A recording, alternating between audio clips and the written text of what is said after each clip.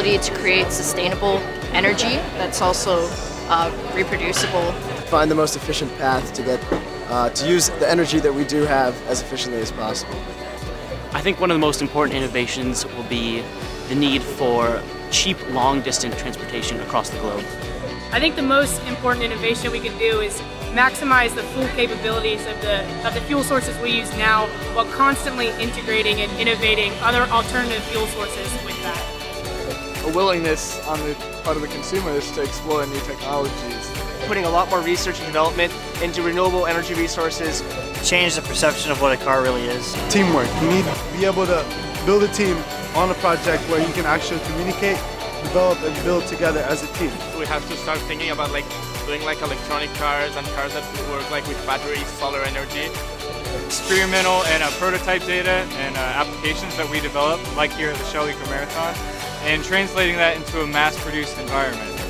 We have things like underground transit, we have buses, we have taxis, you know, it's all kind of dispersed and uncontrolled. And to really get a city to its full optimal performance, it would be very important or very useful for us to be able to kind of unify these systems so that they all work with each other. I think one of the most important innovations is actually two steps. The first one would be design the vehicles around more fuel-efficient parameters such as the aerodynamics, low rolling resistance.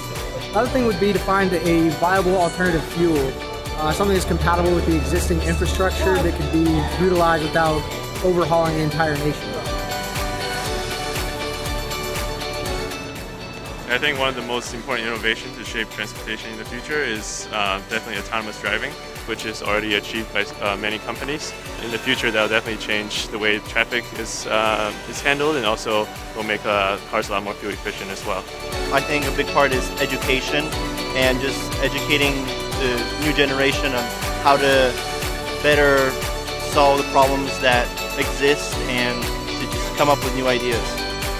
The fact that we're exploring all our options, it's what really counts, because efficiency is going to be a key design criteria. I think the most important thing is really a cultural shift, and that's what we're doing here today. We're trying to get the awareness out there and I guess make eco-friendly cool.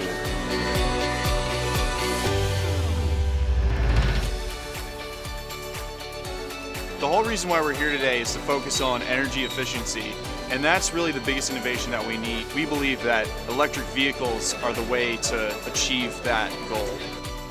One of the most important things is the education of people that are my age and my generation, and teaching them to be able to innovate and look for these grand challenges such as transportation. And shaping their minds is going to be the most important thing in the future.